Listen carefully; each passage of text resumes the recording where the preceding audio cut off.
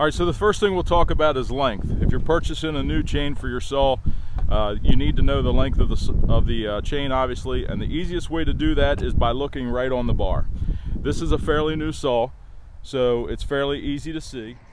If you look on the right side of the saw, on the bar, right up closest to the power head, I'll get you zoomed in here, you can see that it says it's a 20-inch bar, 063 gauge, and 325 pitch. So that's the easiest way to tell the length, pitch, and gauge of your bar. But there are other ways to tell. If you've used your saw for a while, that's probably going to be worn off and really hard to read. So I'll show you some ways that you can figure it out if you can't read the bar.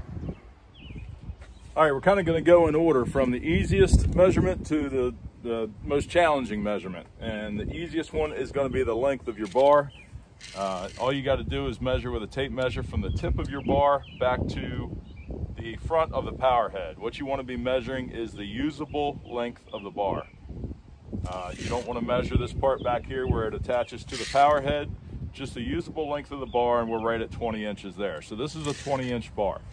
Now, if your measurement comes up a little short, let's say it's 18 and 3/4, 19 and 1/4, what you want to do is round up to the next closest even number, because all chainsaw bars come in even number lengths.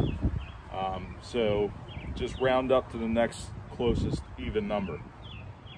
Say a 20, so this is a 24-inch bar here on this 460 clone, and we'll take a measurement on this, and the measurement on this is about 23.5.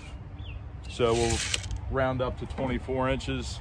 That's a 24-inch chain. So that's the easiest way to measure the length of your bar.